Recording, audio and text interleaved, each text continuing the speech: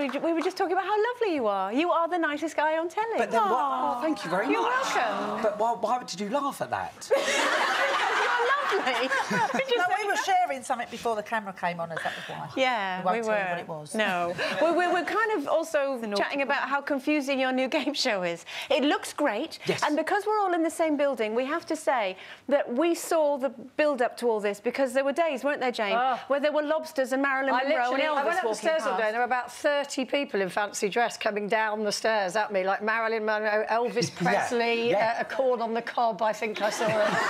Well, the thing is, right, the idea of the show is you've got to come dressed up to stand out. And if you stand out, then you'll get picked. And do you just play. pick people at random? Honestly, I'm Picked allowed. I get play... picked to play the game. So hence why it's called Pick Me. OK. And they allow me to pick whoever I want. And the basic idea of the game is you've got 3 people and one's been given the correct answer. The other 2 are going to lie. And if you can pick the right one who've got the correct answer, then you win Linda's the prize. face. So it's a bit like Call My Bluff. It's a bit like Call My Bluff. While dressed as a corn on the cob. It's like... well, this will make you laugh. This will make you laugh, right? On the way to the studio one day, I was driving past Waterloo Station and literally there was a Jedi Knight, there was a hot dog, and I was like, they're in the audience. So you have to be a good liar. You have to be a good liar. And it's amazing what people will do to try and win a holiday or indeed £1,000 because they will literally say anything to get you to believe them. It's quite sure. It's the and show is it you that has to believe them? No, it's and someone who I picked from the audience. Oh, is it? Yeah, yeah. Right. When you sit, because you've been filming Birds of a Feather, haven't you? Well, to watch it tomorrow. OK. Yeah. What time is it on? 3 o'clock. 3 o'clock. Oh, yeah, I'll be home from here by then. Yeah. 3 o'clock. But it's like, I tell you what it's like. It's like a Saturday night show. When you think of, like, Strike It Lucky, You Bet, The Price is Right. Yeah, I was going to say, yeah, come on down. Yeah, it is. Yeah. It's Why like have they put it in the afternoon, then? Well, because I think... I'll tell you why. Honestly, I think the reason they've done it is that it's just something fresh. It's not an antique show. It's not, you know, it's not it's not a serious quiz. You don't need to be a brain box. I'm so good at saying you'll do very well, Linda. You do know you said that. You do know you didn't just think that. It came out. But you just need to be streetwise to be able to look at someone and go, do you know what? I think you're lying. Do you think you'd be good at it? I do. I think because of my magic background. Right. Yeah. I think I'd be able to suss out. Magic background. Yeah. Yes, you. I know. Yeah. Isn't it magic? I love magic. And were you a member of the Magic Circle? Yeah, I became their youngest member. Yeah, you've got to like all. That's like an Oscar, isn't it, for magicians? It is really to get in there. It's like a closed sort of community, really. But didn't you then get suspended? Well, I did. Thanks, Jane. OK, so this is what happened. Let me explain. No, but you've been in and out like the hokey cokey of the magic. We're going back to your first subject. Tell us.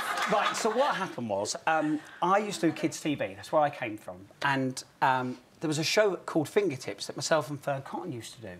And it was like a make-and-do show. So I said, look, I think what we should do is we should try and get kids, you know, interested in magic. So why don't we do a trick and then reveal how it's done and show them how to make it? Then the Magic Circle deemed that it was too good to give away, so I got suspended. OK. Now, the problem is, they kept repeating the show. Oh. So every time they repeated it, You were out of I was out of it. Is it a big a deal to be... is it like you have to be in the Magic Circle? Is that... You don't have to be in it, but I'll tell you what you do get. You get amazing magicians from all around the world, and they do lectures and that sort of stuff. So it's good for your craft thing to have. and that it sort is, of yeah, thing. you do learn a lot. Stephen, I can't have you on without asking you about catchphrase, because it is a well-documented fact that, you know, I'm not the brightest spark in the box. I may be very good at challenging a corn in the cob. Oh, wait, thank you. I love catchphrase, and I went on catchphrase earlier in the year, and it hasn't come out yet, and my kids are now thinking I've made it up. No, it starts again in November. You are definitely on.